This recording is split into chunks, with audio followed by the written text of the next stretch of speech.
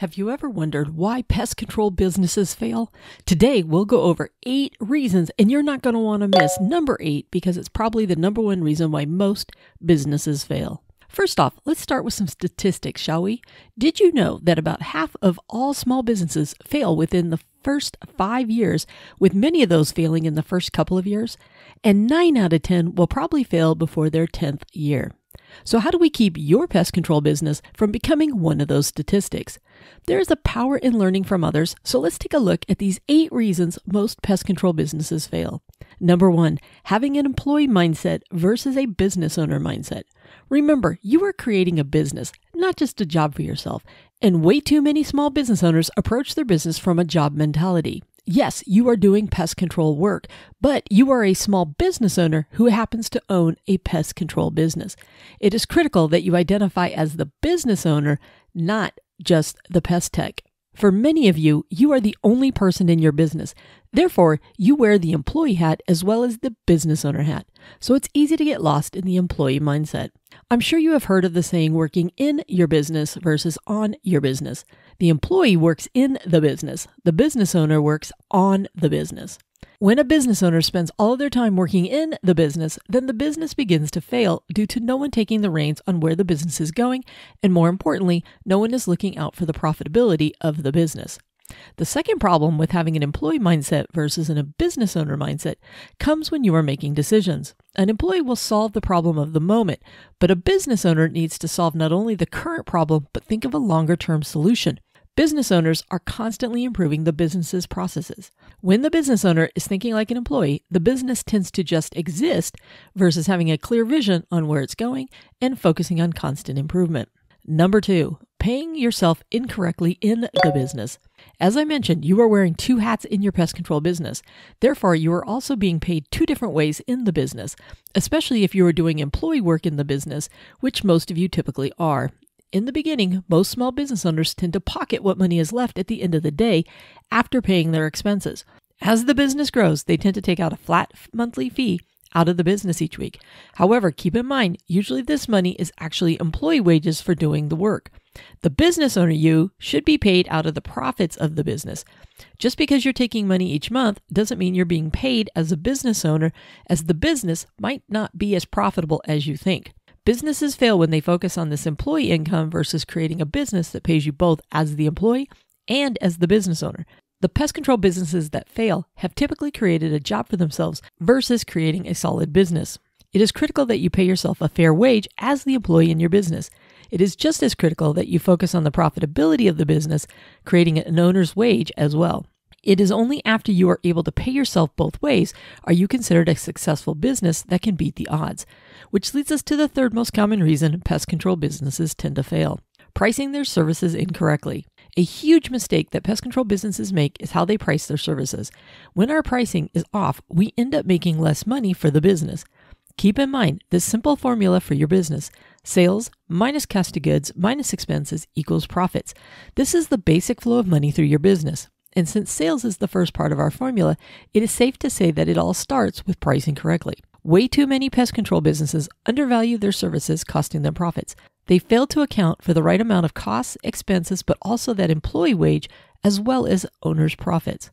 But profits aren't the only thing that bad pricing impacts. When you are priced incorrectly, you will end up working longer and longer hours chasing new sales to pay the bills, and soon burnout will set in. When this happens, so does the realization that it was easier to just work for someone else. After struggling to make ends meet and working 60, 70 hours a week, the pest control business owner closes the doors. The goal of pricing isn't to be the cheapest. This isn't a race to the bottom.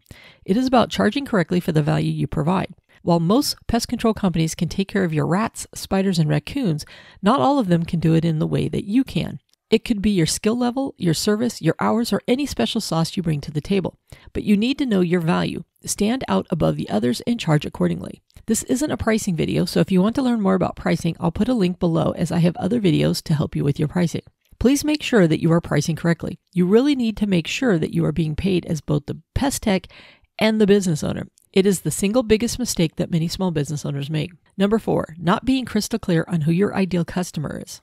Yes, you want to serve every customer that has a pest problem, and you want to make sure that everybody uses your business over your competition. But if you approach it this way, you're going to end up serving no one. Even worse, you will get every person under the sun who only wants your cheap services because you haven't set the stage for who you would love to serve. Think of it this way. There are pest control businesses that specialize in monthly services that keep out the spiders and bugs, and others that target specific larger critters that they can get rid of. They would target different customers because they each have different needs. Will you do monthly, bi-monthly, or annual services? Will you focus on bugs or rats or raccoons? What do you want to be known for? Will your pest control business focus on property management companies, hotels, or other commercial businesses? Will you hook up with realtors to help getting their sellers' homes ready, or for buyers that are looking to have a new service set up? Who do you want to serve? Know who you want to focus on and solve their problems. Be their specialist. By being a specialist, you can charge more. There's a reason why a brain surgeon, a heart doctor, and others can make more money than the family doctor. You get the idea. The more you narrow down, the bigger the following you can create without having to spend tons of money on advertising and trying to find new customers. If you chase everyone, you might just end up with the types of customers that you don't want to serve. There's a lot of people out there that do what it is that you do. How will you be the go-to pest control business that everyone wants to use? Focus your attention and energy on those you want to serve. Now, the fifth reason pest control businesses fail is they expand beyond their local community way too soon. The average business has thousands of homes within 5 to 10 miles of their location. However, in a bid to grow the business, they mistakenly chase business 30 to 60 minutes out of the area, thus driving up their costs, the wear and tear on their vehicles, and lost jobs due to being on the road. Another thing way too many business owners try to do is jump to a new city and try to expand to get more business when the reality is there's plenty of business close to home. Just think about how many homes are within a 15-minute drive from where you are. Depending upon your location, there might be tons of homes in the area that have a pest problem they want to solve. The typical pest business will only help out between 3 and 5% of their local area. What if you could get that up to just 15%? That's more than doubling your business and sometimes tripling your business. Trust me, there's plenty of business in your hometown.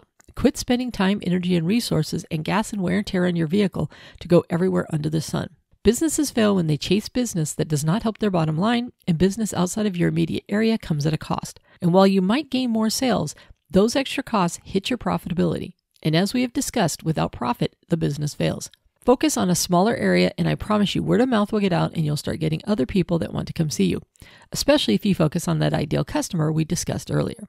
Now, the sixth reason why pest control businesses fail is poor communication with your customers. One of the most overlooked items that kill a small business is poor communication.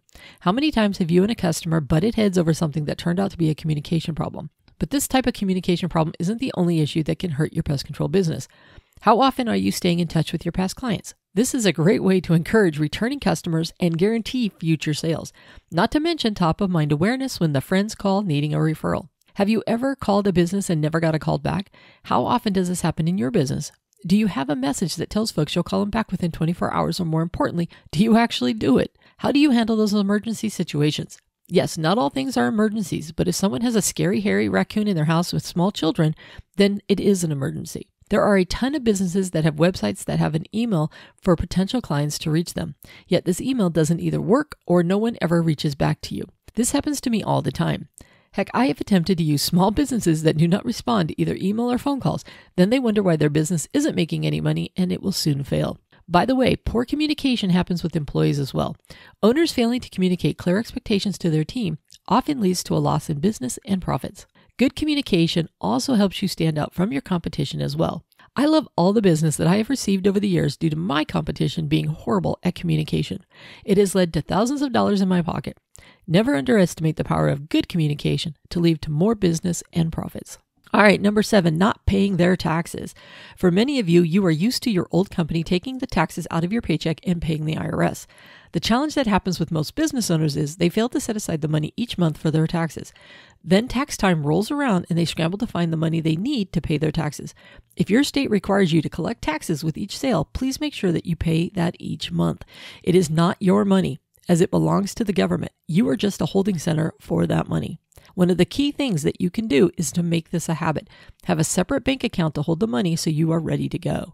If you want to learn more about your business taxes, check out my tax video to learn more. I'll link that below as well. Okay, the biggest reason pest control businesses fail is found in the 8th reason, which is not knowing or understanding their business numbers.